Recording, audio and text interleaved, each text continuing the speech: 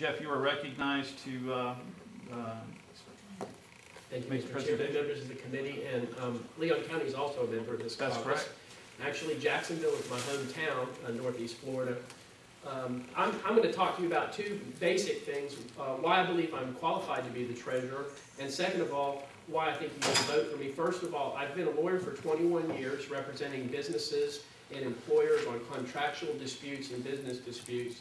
More importantly, I was the CEO of a $10 million company with 120 employees in North Florida. I was brought in to turn the company around within 18 months. I know how to read a balance sheet. I know what an audit committee is. I had to make some hard decisions, including hiring freezes at the time. And I'm not afraid as a lawyer to ask the tough questions as your treasurer.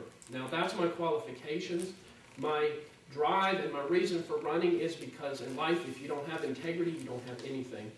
Our party has been through a lot the past 4 years. You need a treasurer that's not afraid to ask questions. You have to sign the financial statements for this party if you're treasurer. You have to be up on the finance laws for this party. You need somebody who will not sell out, that will put integrity above everything. I'm not interested in being a part of any malfeasance, misfeasance, or nonfeasance. And in this particular case, I think that we need a treasurer that holds ethical principles above all else. I'm happy to be a North Floridian, which is where I'm from. I just moved a little far west of y'all.